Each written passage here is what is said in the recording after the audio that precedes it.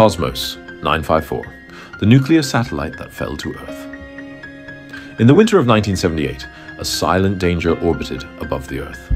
The Soviet reconnaissance satellite Cosmos 954 had suffered a catastrophic failure, but this was no ordinary satellite.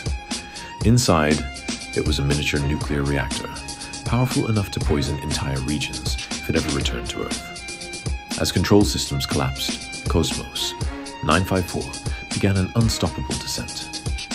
On January 24th, 1978, it ripped through the atmosphere and shattered over Canada's Northwest Territories, scattering highly radioactive debris across a massive area, one of the most dangerous space accidents in history.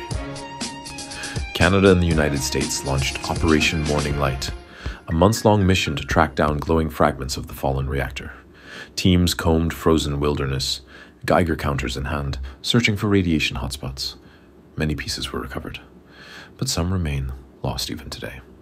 The Cosmos 954 disaster became a chilling reminder of the risks of nuclear power in space, and pushed nations to adopt stricter security measures to ensure such a disaster would never happen again.